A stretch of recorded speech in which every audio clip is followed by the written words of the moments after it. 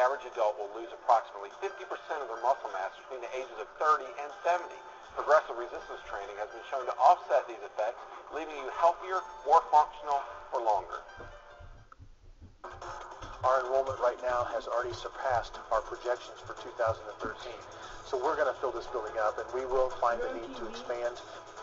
A new campus opens to serve the community. Good evening, I'm Nicole Kahn. And I'm Jeff Smith. Thanks for joining us. Ivy Tech opens a new campus in Logansport. On its first day, the school sees record enrollment. Aaron Leedy went there to find out why so many people are in class. Aaron?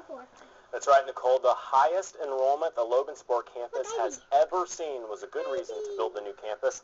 I spent the day in Logansport to find out how this building compares to the old one. It's a project that has been 2 years in the making, and now students at Ivy Tech's Logansport campus have a brand new location to study in. Today was the first day of the spring semester for the students. The new campus, located on 55 acres along US 24 in Cass County, is more than 81,000 square feet and features more classroom and office space than the previous location, state-of-the-art technology for the nursing and technical programs, hundreds of new computers, an expanded bookstore, and even a fitness center.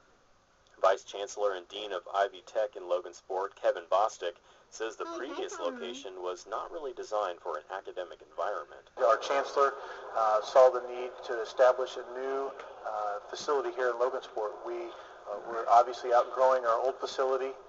The environment was not conducive for academics, and so we decided to pursue the option of building a new building.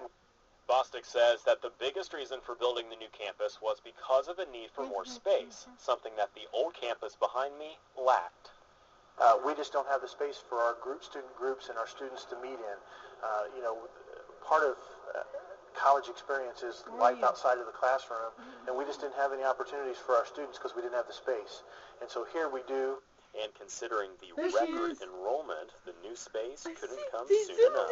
Regionally, we are up, and as far as our enrollment goes, we are well over 6,000 students regionally, which is the most we've ever had. Here locally in Logansport, I just checked this morning, and we had over 1,400 students. It was actually about 1,415 students, and that's obviously the most we've ever had.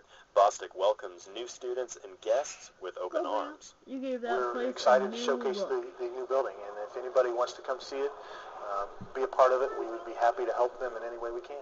Aaron Leedy, News Channel 18.